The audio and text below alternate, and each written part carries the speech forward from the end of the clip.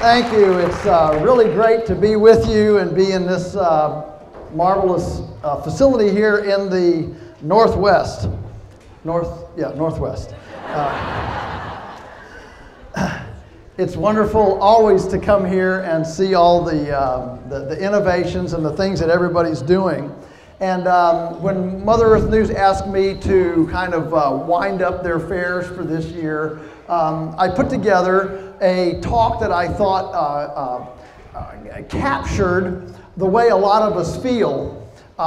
We come here and it's so wonderful, isn't it, to wander and talk to people that are innovative and hopeful and just this is a tribe. It's a tribe, and the thought that I've had a lot about lately is that we represent a heresy in our day, and so I thought, well, I'd talk about heretics uniting. We're all heretics here, unless there's some Monsanto plant in the audience. We'll take him out in a gurney later.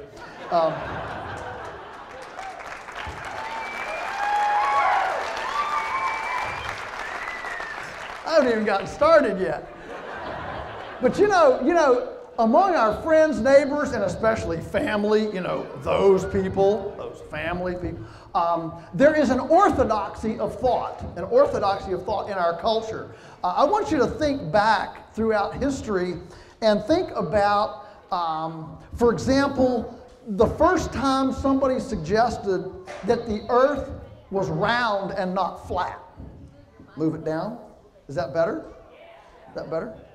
How's that? Is that even better? Good. Okay. I'm always interested in advice. That's good. That's good.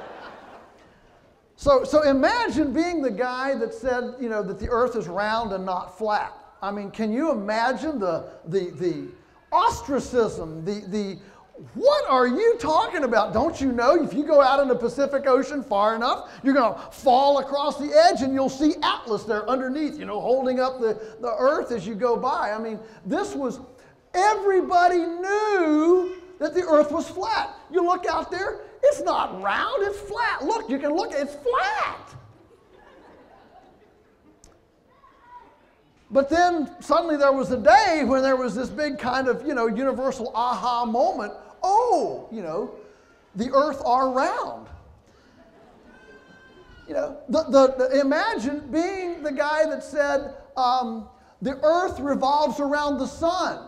What do you mean the earth revolves around the sun? I get up in the morning, I go move my chickens and my cows, and I go plant and the sun comes up. See, it comes up over there along the edge of the flat earth. The sun rises. It moves around the earth. What do you mean the earth is revolving around the sun? That's crazy talk.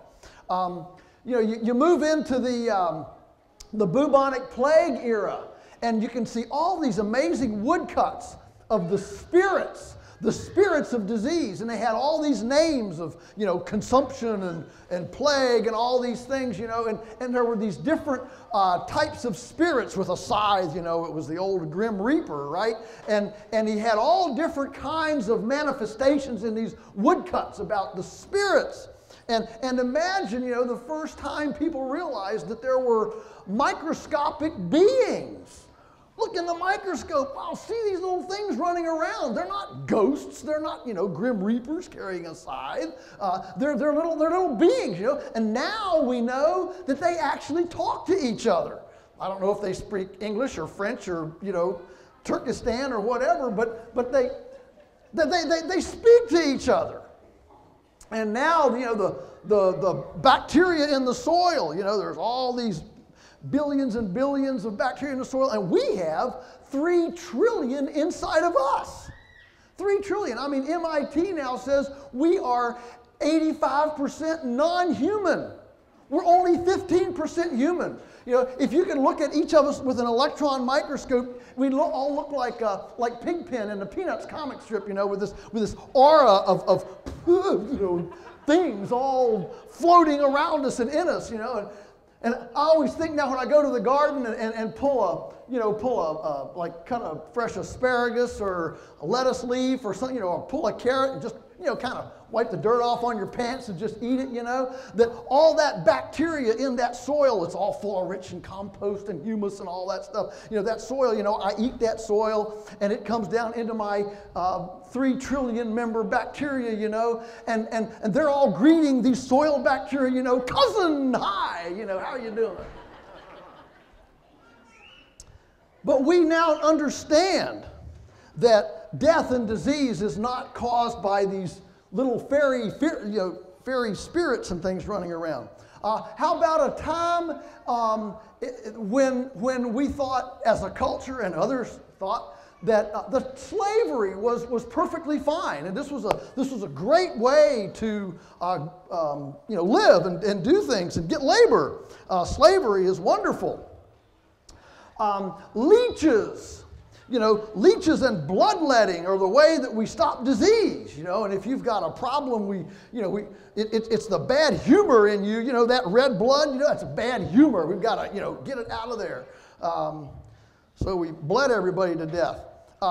Moving a little closer home, how about, 40 years ago when the U.S.DA, I call it the U.S.DA and the F.DA, all right?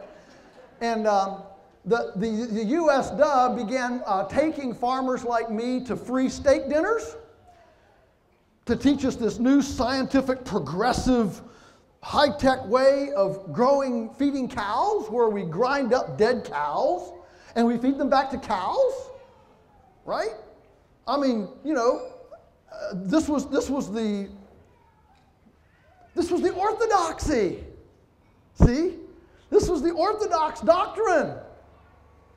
And heretics like me, who questioned it, who dared to question the orthodoxy of the most credentialed, alphabet soup experts in our culture, said maybe this isn't the way we should go. We were ostracized. We were labeled as Luddites, Neanderthals, anti-progressive, science haters.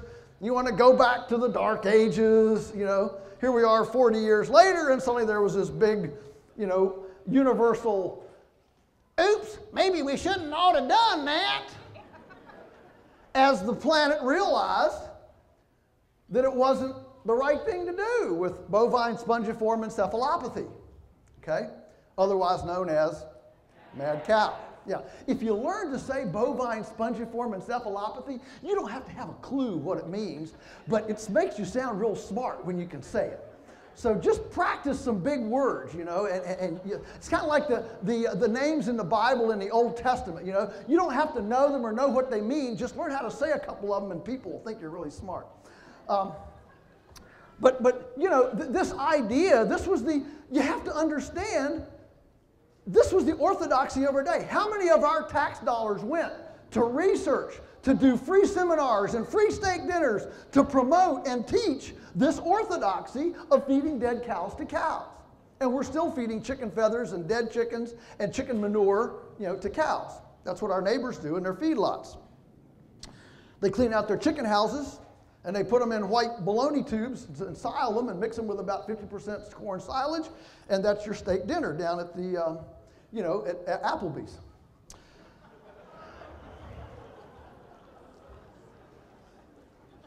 And of course, now we're in the throes of another orthodoxy of our day.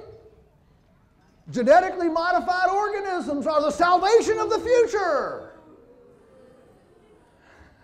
A bunch of heretics. And that's the orthodoxy of our day. And it doesn't matter whether you're a Republican or a Democrat. It doesn't matter. When you go, you vote for additional GMOs. I mean, that's the orthodoxy. And so I think it's important to appreciate that every time period in history has its orthodoxy. And that the solutions, when history looks back on the solutions that the orthodoxy, the problems that the orthodoxy created, the solutions were always promoted, found out, and explained by the heretics. And so there is a definite, inquisition going on toward those of us who would dare to question the orthodoxy of our day. So I have a couple of these orthodoxy points that I want to point out to help us as we talk to family and friends and neighbors, because the problem is that our orthodoxy becomes our cultural shared paradigm, doesn't it? It's that unquestioned kind of cultural subconscious, right? That's what I want to talk about. That was just a pre-ramble. Okay. The first one is that nature, you ready for this? Nature is fundamentally broken and we have to fix it. That's an orthodoxy of our day. You know, when our neighbors have a sick cow, their first assumption is, she's pharmaceutically disadvantaged. I mean, that's the first thought. You know, if they have fungus on the cucumber, powdery mildew, the first thought is, I didn't use the right fungicide. The assumption is that, man, if it weren't for us and our toxic rescue chemistry, as Charles Walters used to call it, we wouldn't survive. My goodness, thank goodness for Merck Pharmaceuticals and, Pfizer and Johnson & Johnson and Bayer, Pharmaceuticals. I mean, we just couldn't survive without them. A sick plant didn't receive enough chemicals. A sick animal is pharmaceutically disadvantaged. Wendell Berry writes about this. He says that it's interesting that we have decided that what's wrong with us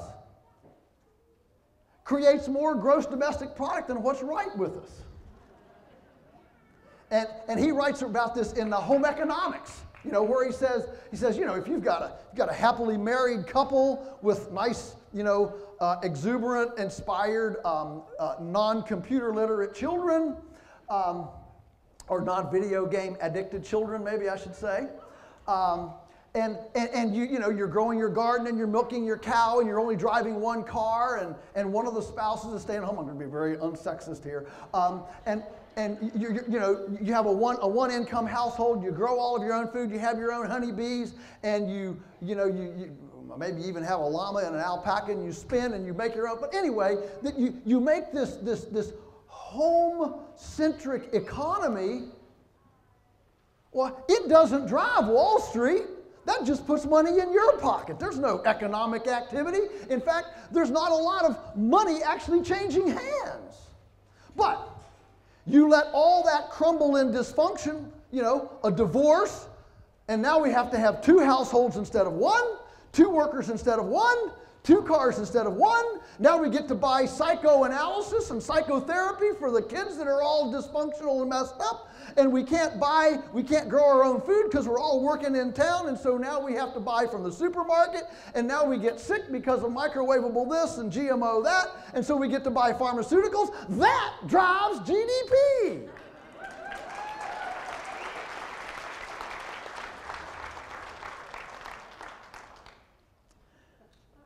And so I think it's a valuable thing to understand that our whole economic system and the way we measure societal success all depends on things being wrong with us. That's what drives success. More surgeries, more prisons, more therapy, more sheep dip and hazardous material suits. The heretics say that nature's default position is wellness. That nature is very fine, thank you very much, and we can actually get along a lot better if we look at the templates and the patterns in nature and follow those patterns, so that we actually create a terrain of health that is not about germs and viruses, but it's about creating a terrain of immunological function. Many of you may not be aware right now that right now as we sit here, 1 in 4 piggies born in the United States is dying from epidemic porcine viral diarrhea. It's got the pork industry on its heels.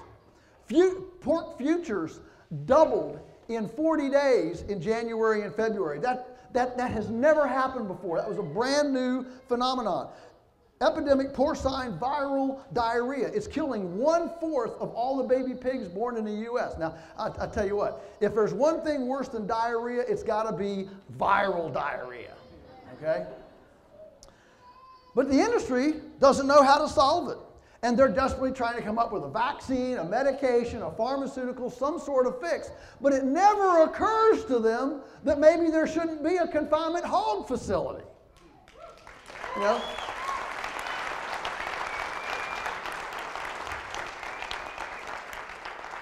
Because part of the orthodoxy of our day is that life is fundamentally mechanical and not biological.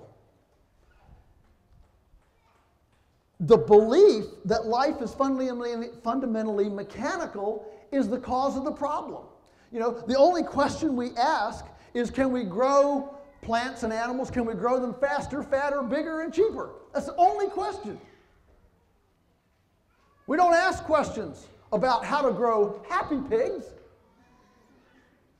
or physiologically, phenotypically expressed tomatoes. You know, all the research in tomatoes on the last 40 years has not been about how to increase nutrition or taste. It's all been, how do we create a cultivar that can withstand 3,000 miles jostling in the back of a truck from California to, you know, Virginia. And when that's the only question, you get a cardboard tomato that tastes like cardboard. See? So our orthodoxy defines the research and the things that we actually ask. You know, we all understand intuitively that just faster, fatter, bigger, cheaper can't be a very noble goal. If it were, we'd all aspire to be the fattest person in the room. You know, the average NFL football player is dead at 57. Why? When your neck is bigger than your head, you're a freak of nature, and nature weeds you out.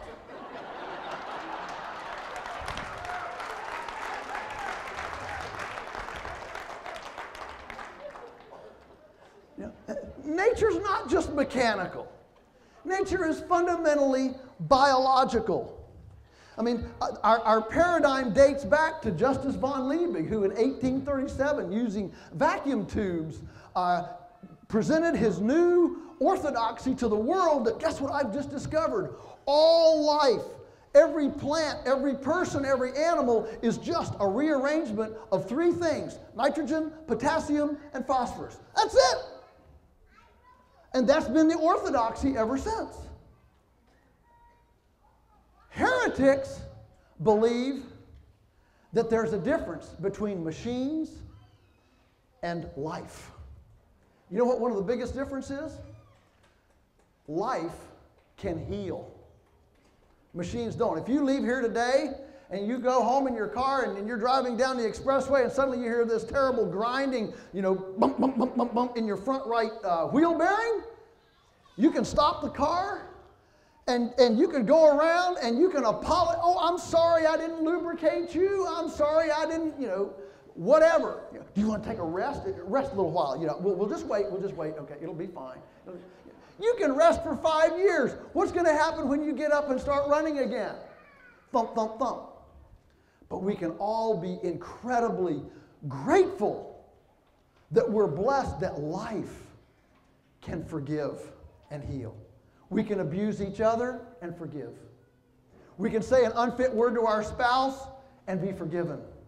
We can mistreat a plant and then remediate with, you know, compost tea and some, you know, squirrel dung tea extract and humates and some electromagnetic calypso, wow, wow, wow, wow, you know, music to make the stomata open up, and we can remediate that. And living things can heal. There's a big difference. So, healing the damage can only ultimately come when we appreciate that life is fundamentally biological and not mechanical, and there's a fundamental difference between those two. Next point of orthodoxy in our current culture. Efficiency requires monospeciation. We can't have multiple species on farms. I mean, the FDA, you know, has just put out this proposed Food Safety Modernization Act. Are you up on that? And the proposed rules are that you cannot have animals and human edible plants on the same farm because of cross-contamination. You know, right now in California, the mescaline mix growers, you know, have an annihilation zone. If they go out and happen to find a deer turd in their field, perish the thought, they've got to you know, eradicate, fumigate, and annihilate out within about 25 feet to make sure there's no contamination. What does it say about a food system when we've got to view our wildlife as an enemy? I mean, they've got to sign affidavits that nobody under 5 years old can visit the farm. Why? We don't want any diapers there. What does it say about the intimacy of partaking of food when our children can't even be involved with it? Pick a radish, pet a chicken. What does that say? You know, and so we've got this orthodoxy that the only way to be efficient is to have concentrated animal feeding operations, to have single species farms. You know, we can't have sheep and chickens and cherries on the same farm. It's either be sheep or chickens or cherries. We can't have both kinds. Single-use infrastructure. We can't make multiple-use. Perish the thought that we would actually have a building that would have an animal in it sometimes of the year and a plant in it sometimes of the year, and perish the thought that we would have plants and animals in it at the same time. My goodness, they'd flip out coming to our farm, and we got rabbits and pigs and chickens all in the same place at the same time. You know, chickens up above, pigs underneath, rabbits over here, you know, and then they all come out and they've all debugged it and compost, you know, created with the deep bedding, and then we plant tomatoes and corn and peppers and cantaloupes and melons right in that debugged bedding. By the time the bugs get up, the animals come in, debug it, sand it. Multispeciation is the way to create confused pathogens if you do it right.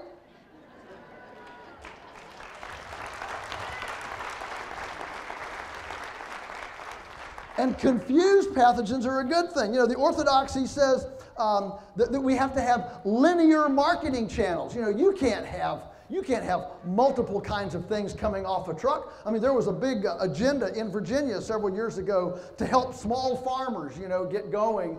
And during the Senate hearings, I asked the guy that was in charge of the Small Farm Initiative that was with Virginia Department of Agriculture and Consumer Services, VDACS.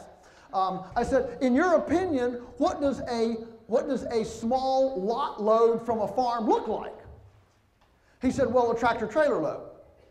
That would be the smallest that would be possible. I said, well, okay, that's the orthodoxy of our day.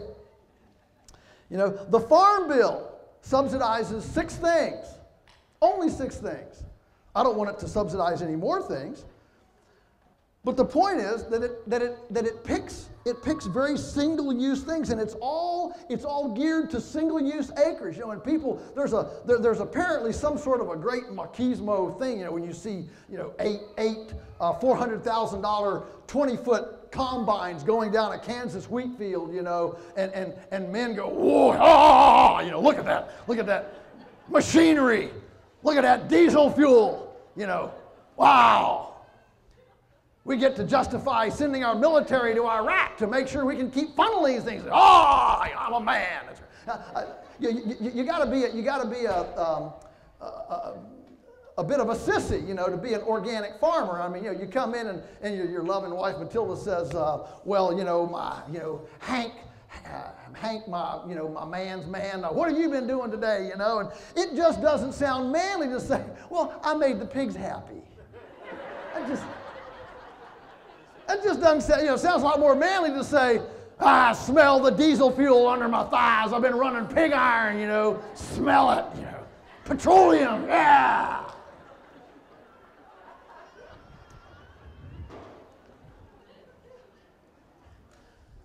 I mean, single-use processing facilities. I mean, we don't want to have tomatoes going in the same factory as we have cherries. Well, we can't do that. I mean, and we can't be slaughtering chickens on the same concrete floor that next week we slaughter a beef or a lamb on. No, it's all got to be single speciated. The average worker in today's processing plant, food processing plant, the average worker's job can be taught in 20 minutes. Now, how would you like to be employed for a job that can be taught in 20 minutes? That sounds like just the thing that I'd like to do. But heretics like us, we embrace diversity and multi-speciation. We look around and we say, nature doesn't like single speciation. There is no single speciation anywhere on the planet.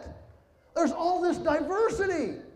I mean, even on the wall of a building, boom, you got trees, you got, vines growing up. I mean, there's all sorts of strange things. Nature loves diversity, and so heretics endorse the permaculture concept, for example, of stacking, where we stack root crops and then vines and then bushes and then lightly canopied trees, and we espalier things and we stack multiple things. On our pastures, we're running turkeys and layers and broilers and cows and you stack these different things. We run pigs through, then we run cows through, then we run pigs back through again, and there's all these stacking, symbiotic, synergistic things.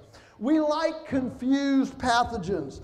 And these systems are more productive. The fact is that the most rudimentary, novice-oriented backyard garden with diversity is far more productive per square yard than the most amazing National Geographic pictured industrial monospeciated farm. That's the truth.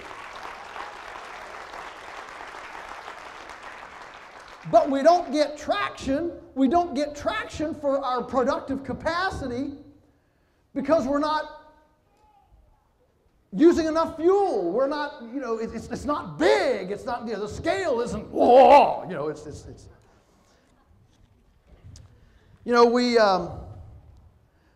we actually believe in jobs that take long enough to learn, that they have enough craftsmanship and artistry and use enough different muscles that we don't get carpal tunnel syndrome. My partner and I own a little federal inspected slaughterhouse, and so we've made a big deal about all of our workers being eclectic, knowing how to do everything, and we don't do the same thing every day. Why? So you use different muscles, you don't have carpal tunnel syndrome. We see nature as a pattern. Variety is beautiful and functional. We believe that farms should be aesthetically and aromatically, sensually romantic. That they shouldn't be so single species scaled that all the blessings like manure become liabilities of pollutants, and that they stink up the neighborhood, that they're unsightly.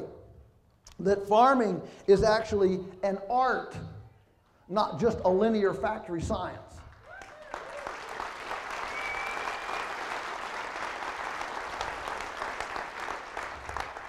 The next orthodoxy, you ready for this one? The home kitchen is unnecessary.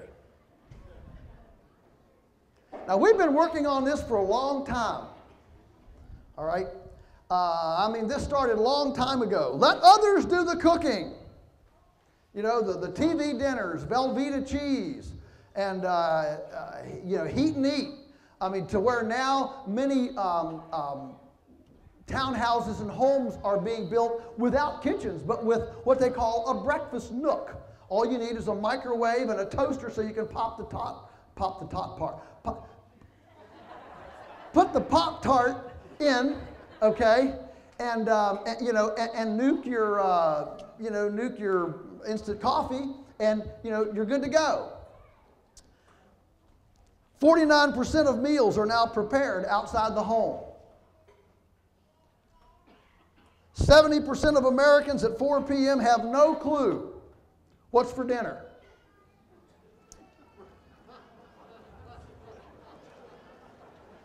It's fascinating that we are now far more interested as a culture in the latest dysfunction in the Kardashian household than we are in what's going to become flesh of our flesh and bone of our bones at 6 o'clock.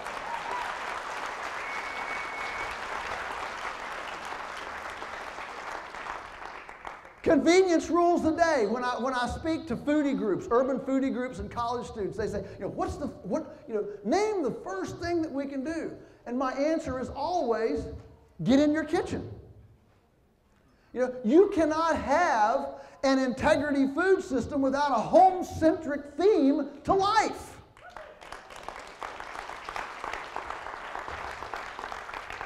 Convenience rules the day. It's all about convenience. We don't even have any family meals anymore. I mean, I was doing a talk in D.C. the other day, and an art teacher came up to me. She said, I'm getting ready to retire. And being a very astute male, of course, said, you don't look nearly old enough to retire. Why? And she said,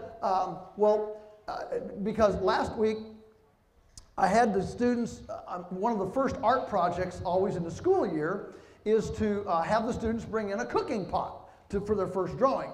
They're very easy, they're pretty simple, clean lines, but they are different, taller ones, squattier ones, different kinds of handles, that sort of thing. So there's enough difference so that each student, has their own pot, but they're very simple to draw. So last week, I asked 10th grade students, bring in a cooking pot tomorrow to class, and they all looked at me like I was from Pluto. I said, what's the problem? They said, we don't have a cooking pot in our house. So you don't have a cooking pot in your house. What do you cook in? We just put the box in the microwave. And this is the orthodoxy. Nobody is assuming that this is wrong. Where's the outrage to this? That's just the way it's supposed to be. So food ignorance reigns the day, and we as a culture are becoming food fearful, because you do fear what you don't know. We get calls from customers. Can I thaw a chicken chicken in the sink? Will it get salmonella and E. coli if it sits in the? Yeah, it's gonna be. No, the chicken's dead. It's done breathing. It's done eating. It's done pooping. Trust me. You can put it in your sink and it's fine. But people are incredibly ignorant. I mean, and so they fear food. They don't know what it's supposed to taste like, look like, smell like, and of course, we're eating all of the processed additives and things that that have been put in by the industry. The heretics like us, we believe that home centricity is the foundation of integrity food, and that you can't so profoundly abdicate a visceral participatory role in something as intimate as our body's fuel and expect it to maintain its integrity. I mean, most of us are far more concerned about the fuel in our cars than in our own bodies. And so we need to rediscover participation and integration. I call it rediscovering and jazzing up on domestic culinary arts. How about being addicted to domestic culinary arts more than we're addicted to playing the lottery or trying to go to Las Vegas or rent the next Netflix movie? Okay? So the heretics like us, we encourage people to reinvent and reincorporate the larder. We don't even use the word anymore, larder. It used to be 80 years ago, if you came down here and said, where's the food in Puyallup? You'd drive down the road, and it would all be in everybody's larder. You know, dried beans, dehydrated apple slices, you know, smoked ham and different things, right? It would all be in everybody's larder. Today, it's all in a warehouse 1,000 miles away, dependent on a lot of petroleum and no Teamster strikes and favored nation status in order to get it to us. And that's a very fundamentally fragile system. If we get in the kitchen and prepare, process, package, and preserve our food using our techno-gadgetry, we actually become heretics in the culture. And that's a good thing. I'm not asking us to go back to hoop skirts and hearth cooking and, you know, washboards, as romantic as that might sound to somebody who's never been there. Trust me, Grandma would give her eye teeth for the techno-gadgetry we have today. I mean, you know, you go to the kitchen now, and you've actually got little spigots. One's got cold water, one's got hot water. Can you believe it? I mean, Grandma had to go get a bucket and go to the, when you said go get water, it wasn't go to the kitchen sink, it was go to the spring or to the creek or whatever, right? I mean, we've got ovens that you just turn them on. You don't have to go split kindling and start a little fire in a wood stove and wait for it to heat up, you know, and keep. No, we got thermometers built into these things. It's 300. Okay, ready. You know, we're going. We got time bake. I mean, you know, you can go to a thing like this, have a pot roast. You got slow cookers. I mean, 40 watts. You dump stuff in the morning. You come spend all day here. You go home in the evening, and you got this wonderful dinner all cooked on 40 watts of power. You know, if you've got an ADHD student, you can leave them pedaling a bicycle to generate the 40 watts all day.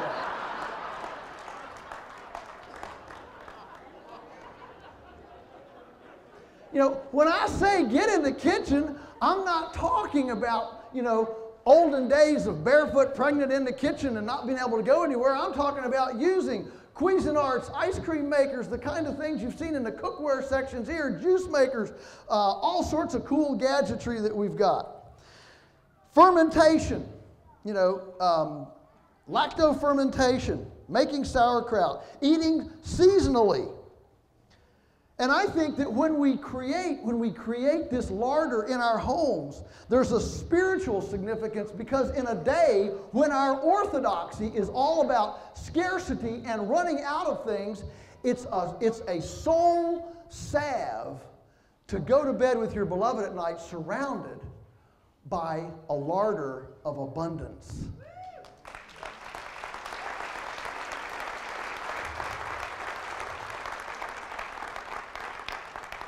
You know, the earth is not fundamentally a reluctant partner that we have to wrestle and make and do, and you're going to produce for me and I'm going to get this out of you no matter what.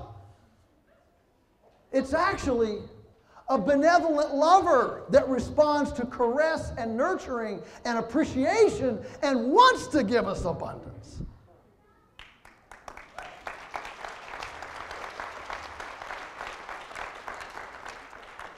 Next orthodoxy. These things kind of move in progression, so just bear with me. Number 4, the U.S. has a divine dispensation that makes us immune from collapse. Isn't that an orthodoxy of our day? I mean, where is the congressman or the senator who really believes that we're on a collision course with nature's balance sheet? They're not around. You know, everything is about growth. We got to grow. You know, remember, cancer is a growth. There are some things that shouldn't grow. Some things that, you know, did you realize that? I mean, this idea, and I get so tired of every day in the newspaper reading some politician saying that we need this in order to move forward. Moving forward, we need it. Moving forward. You know, most of the time when they say to move forward, in my view, they're saying move backward. As if move forward it justifies any stupidity you can imagine. So what are some things that should not grow? How about disease? I mean, the fact that the U.S. now leads the world in the 5 chronic non-infectious diseases, that's not a first place position to enjoy. Now, it generates a lot of GDPs and nursing positions and doctor requirements and hospitalizations. But is it what we want to really see grow? How about food allergies, autism? I mean, in just 30 short years, we've gone from 1 in 10,000 to 1 in, what is it now, 68? I mean, this is bad. All right? This is not something to celebrate. Oh boy, now we've got more autistic therapists around. This is not good. Campylobacter, E. coli, listeria. All these Latin squiggly words we've learned to say in just, my lifetime. I grew up, I didn't know, when I was in high school, I didn't know anybody with a food allergy. Nobody. I mean, the phrase didn't even exist. Some of you over 50, you know what I'm talking about. We didn't know better. Our friends didn't have food allergies. You didn't have a birthday party and the first question was about gluten intolerance and all this stuff.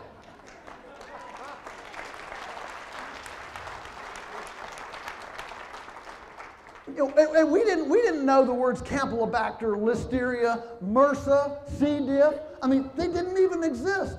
Folks, this is not a good thing. This is not good growth. And it bespeaks a crumbling of the orthodoxy of the U.S. mindset to see them continue to proliferate. It's not a good thing. How about prisons? Do we want to see more prisons? Probably not. I'm opposed to all prisons. Now, I'm also a believer in whipping posts and dunking and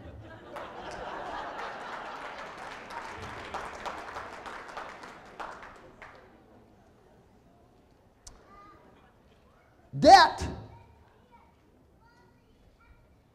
Look at consumer debt. Look at our, people talk about the national debt. Well, look at our individual debt. Those of us in this room, I'll bet if I took a poll, there are such heretics in this room that we actually aspire to live debt-free.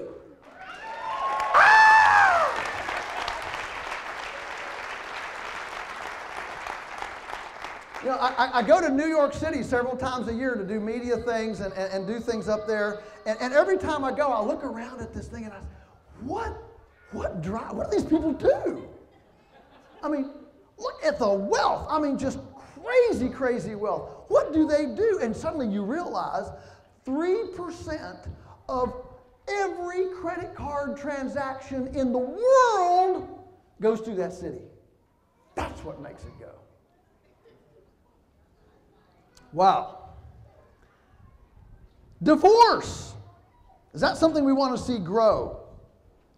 Dead zones, riparian dead zones. The U.S. now has 700 riparian dead zones. 200 years ago, there wasn't one. Desertification. Dropping aquifers. I was at a xeriscaping conference in Phoenix and listened to a Las Vegas public water engineer put up on the slide screen a spreadsheet where in their department they had spent a fair amount of time sussing out the value of a gallon of water, whether it grew a potato or was into a hot tub in a Las Vegas casino hot tub.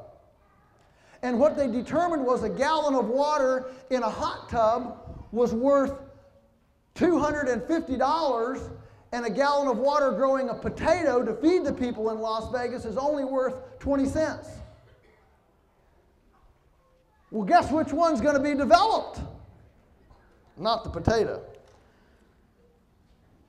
I found it amazing that somebody actually spends their time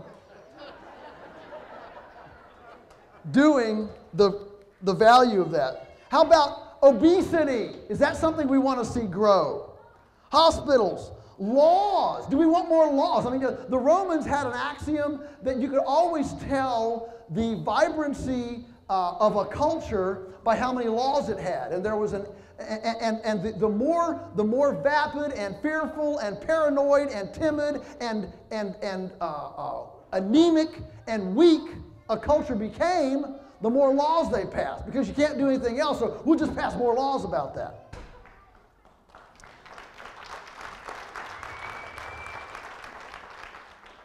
Taxes. Do we need taxes to go up? More regulations, dependency on government, violence in schools, military, war, instability, questionable empire building, erosion of our money, ignorance toward food and farming, condescension toward gardening and self. I mean, you just go on and on. These are all growing. So the heretics are prophets who warn about going the way we're going. So when we take any of these things that I've just described and warn our neighbors and family and friends and politicians and say, you know, these are not good growth things. They're not good. We're naysayers. We're a cog in the wheel of progress. What do you want to do? Go backwards, And so heretics, we actually aspire to the Chinese proverb that says, if you keep going the way you're going to end up where you're headed. And so our reversal to all this stuff is the do-it-yourself mentality, self-reliance. So we're busy about gardening, growing our own food, building clotheslines, those things that only poor people have. The ultimate low-tech solar dryer.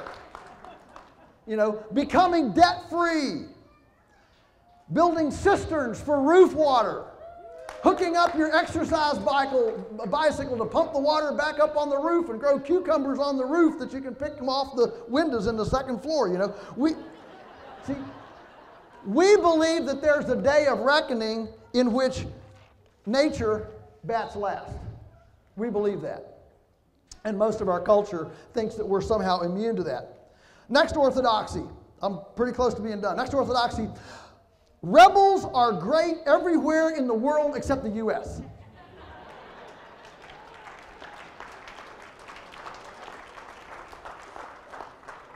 We as a nation, we went and beat the old King of England with pitchforks, right? I mean, we drove off that imperial, we carved ourselves out of this, this and so we have an affinity, don't we, to the downtrodden and to people that are desperate to throw off despots and stuff around the world. So we root for the Syrian underdogs, we root for Arab Spring, we root for the Egyptians that are, we root for the Chinese in Tiananmen Square, we root for the Libyans. I mean, we root for the Ukrainians and right? I mean, we root for all these underdogs, but in the U.S., if you dare to want to drink raw milk or eat compost-grown tomatoes or Aunt Matilda's homemade pickles, you're a bioterrorist.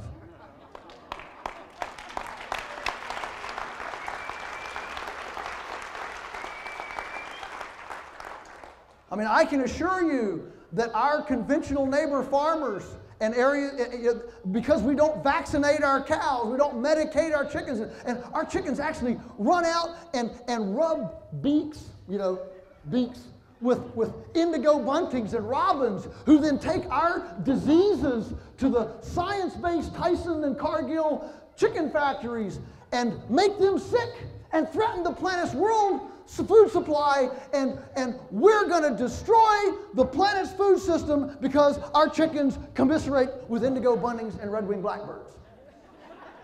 That's the orthodoxy of our day, and so we're called Typhoid Mary, bioterrorists.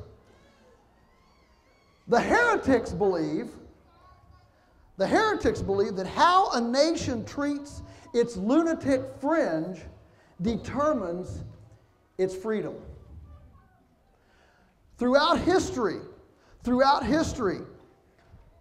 all of the antidotes to the flawed orthodoxy of the day always came from lunatic fringes, from rebels. This is this basic innovation.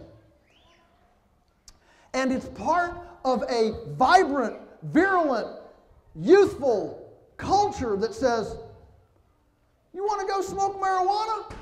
You want to go drink raw milk? That's cool. You want to go, unvaccinate your kids? That's cool. A nation that's strong and vibrant and virile and youthful and energetic and enthusiastic embraces the lunatic fringe because that's where innovation comes from.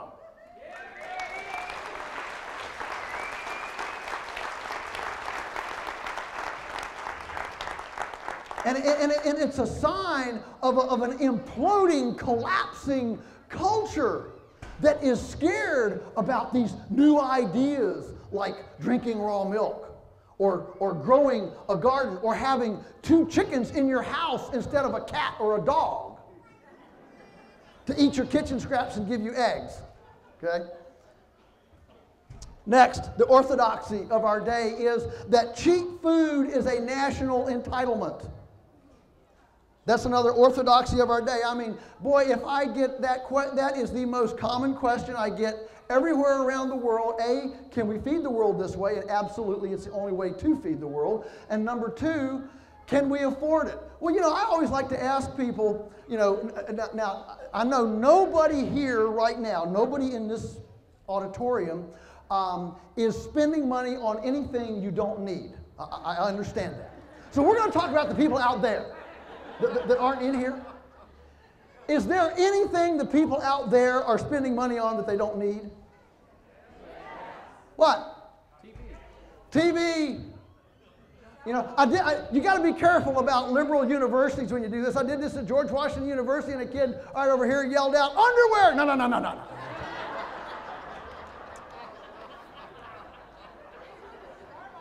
Starbucks, cigarettes, SUVs. What'd you say, plumbers? Junk food, McDonald's, yes, Las Vegas, Hollywood, Walt Disney.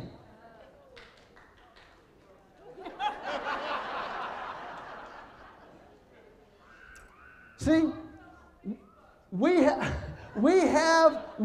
the money to buy what we need to be, and our cheap food orthodoxy has this kind of flow through idea that farmers should be low paid, should be few, and dark skinned. Whoa.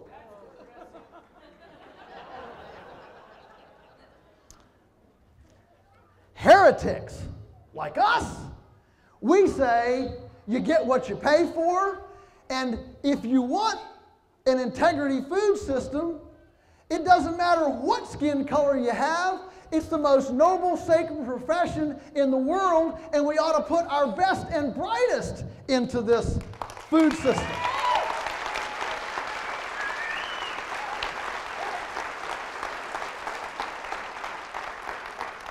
And so, we actually have the unmitigated gall to encourage the Jeffersonian intellectual agrarian.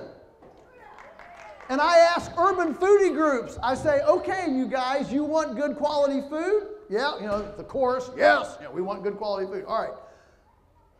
What are you going to think when the next Saturday at farmer's market you go and your farmer's driving a brand new Mercedes-Benz? How are you going to feel? Are you going to feel happy, or are you going to assume he's gouging you?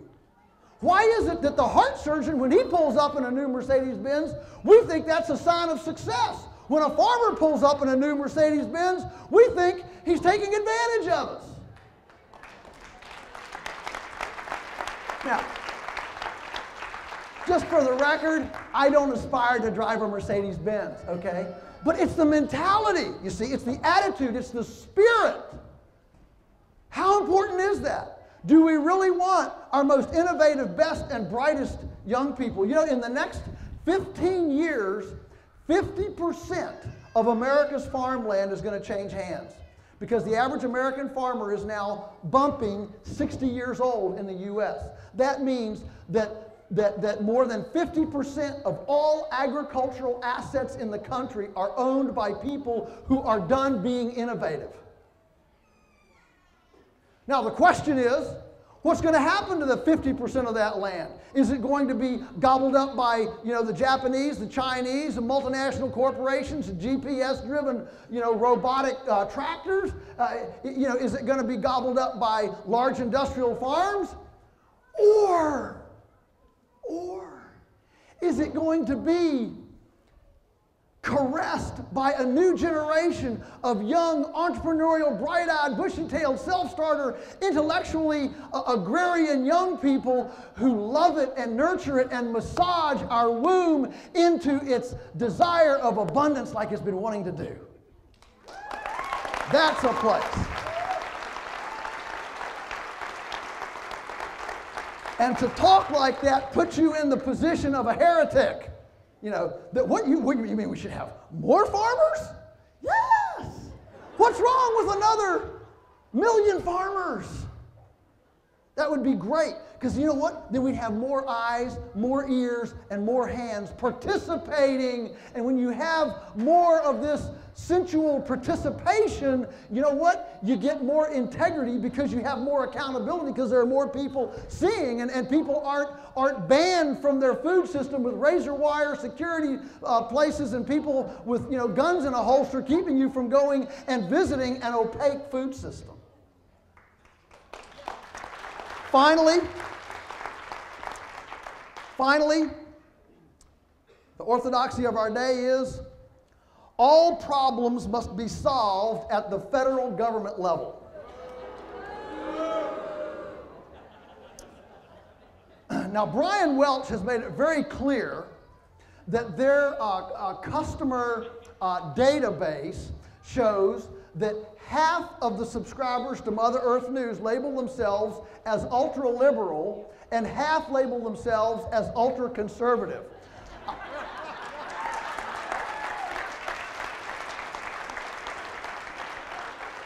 So I am very cognizant that as a Christian libertarian environmentalist capitalist lunatic here,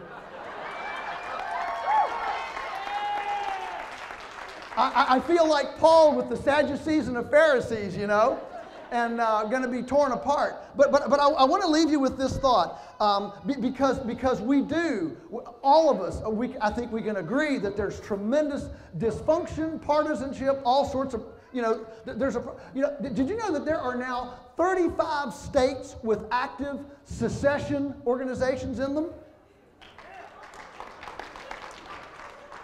The most active one is in Vermont. I wish they'd repent for what they did to us in 1861, but anyway. I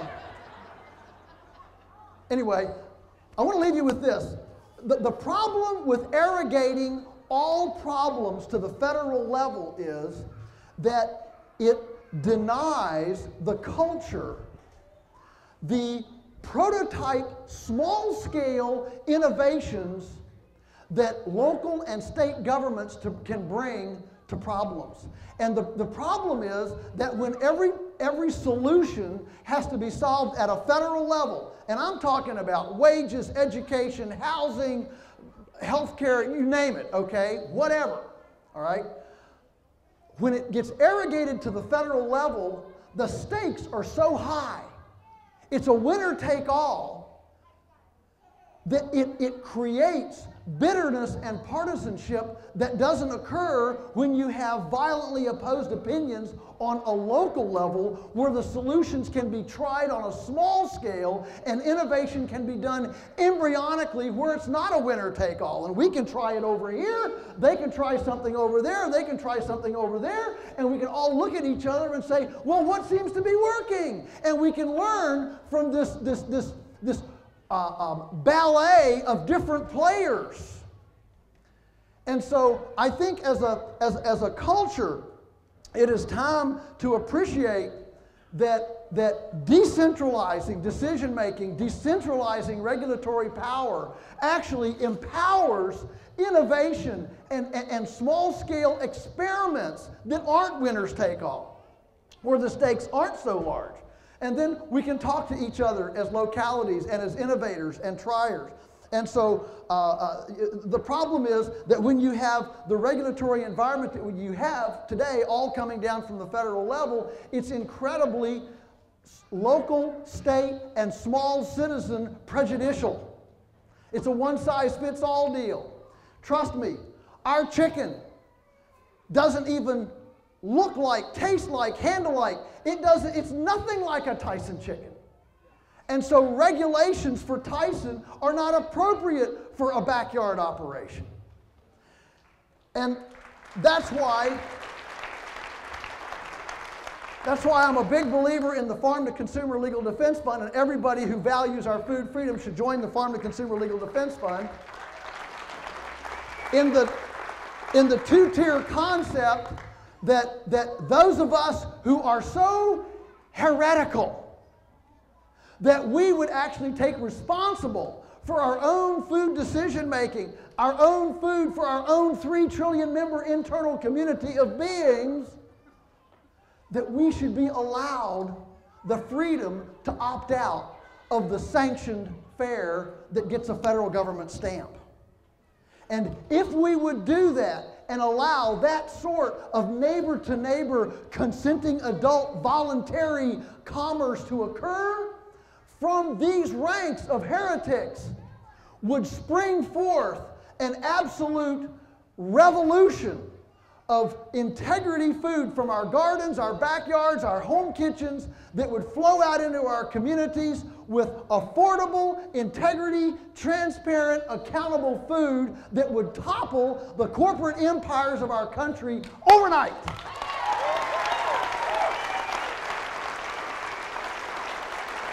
So,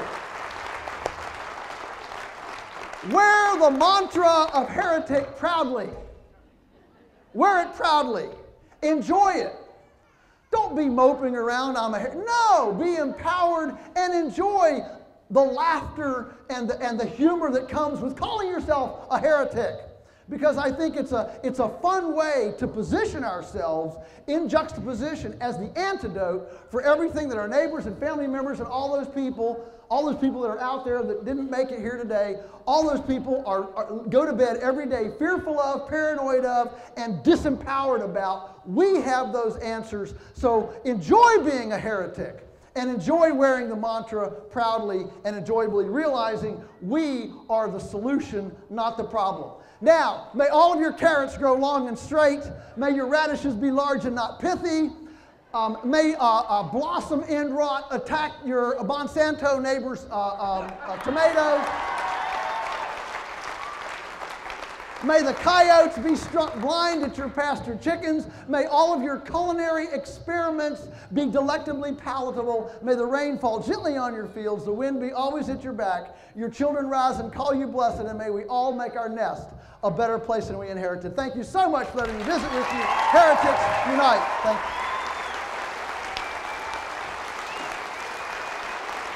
you.